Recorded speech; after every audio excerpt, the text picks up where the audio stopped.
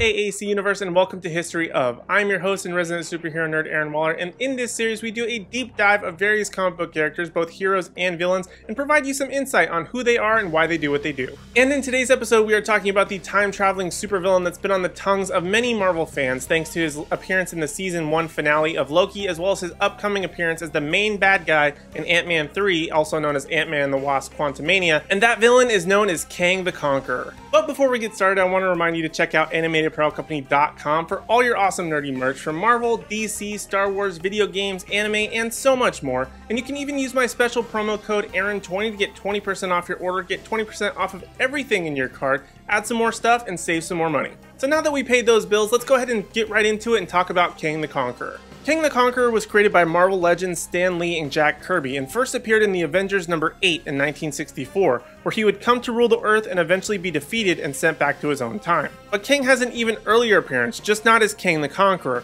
but rather as Rama-Tut, a time traveler stuck in ancient Egypt in 1963's Fantastic Four number 19. But it wouldn't be until the following year in Fantastic Four Annual number 2 that Rama-Tut would run into Dr. Doom, where he would get the inspiration to become Kang the Conqueror. And by now you're probably asking yourself, wow, this character can time travel, he must be pretty powerful. What exactly are his powers and abilities? Well, Kang the Conqueror doesn't technically have any powers or abilities. Not natural ones anyway. Kang is listed as having indomitable will, super genius level intellect, and he's a master strategist. But on top of that, he's learned how to use a time device and the advanced technology of his future. By using this technique, he was able to create battle armor that simulated superpowers such as enhanced strength, durability, concussive bolts, and allow him to travel through time, to name a few things. But he also typically has what's called the Light of Centuries sphere, which I was sure Kang was holding as he appeared out of the elevator in Loki, which only turned out to be an apple. But the Light of the Centuries sphere allows him to transport people through space and time or hold them captive. In terms of weaponry, Kang has a variety of weapons, ranging from shooting energy beams, creating holograms, and controlling technology. He can even expertly command warriors from all periods of time, human and non alike, to do his bidding for him. But if he wants to get his hands dirty, Kang is a master of armed and unarmed combat. He even went up against Captain America and the entire army of Immortus. Kang is fearless in all aspects and will stop at nothing to see his goals realized. Clearly, Kang the Conqueror is a handful, but he's had quite the checkered past in history. So let's go ahead and take a look at Kang's evolution. Now keep in mind that it is extremely messy and hard to keep track of a lot of different things,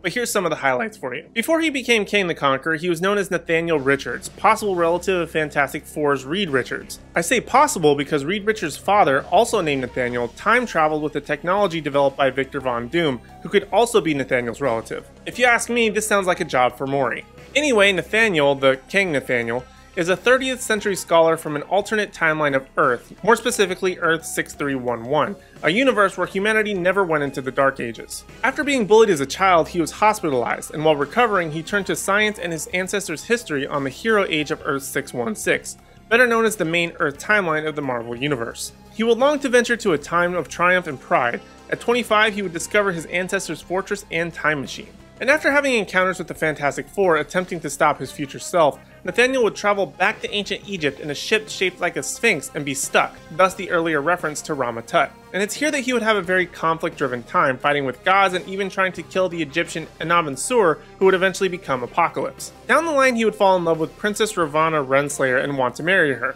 Now if this name sounds familiar, it's because Ravonna Renslayer is also in Loki. She was the judge and head of a lot of the TVA operations. But back to the comics, she rejects him and he tries to impress her by kidnapping the Avengers. Kang is still rejected and set to be executed by his own commanders. He then recruits the Avengers he kidnapped to help defeat his commanders. Unfortunately, Ravonna Renslayer is struck during the battle when trying to protect Kang, and she dies. Kang then does the most logical thing and puts Ravonna in a stasis to keep her alive, very much in the style of Mr. Freeze. He will later make a bet with a character named the Grand Master that he uses the Avengers to gain power of reviving Princess Renslayer. This bet was to have the power over life and death, which he only sort of wins after some technicalities, and then he just ends up deciding to try and kill the Avengers rather than save his love. Later during his history, during the Infinity War comic, Kang would team up with Dr. Doom to steal cosmic cubes from Magus, Adam Warlock's evil future self. That would have been really hard to explain in Avengers Infinity War, especially considering most of these characters don't exist in terms of the Marvel Cinematic Universe yet. But now bringing it back around full circle to his live action appearance in Loki,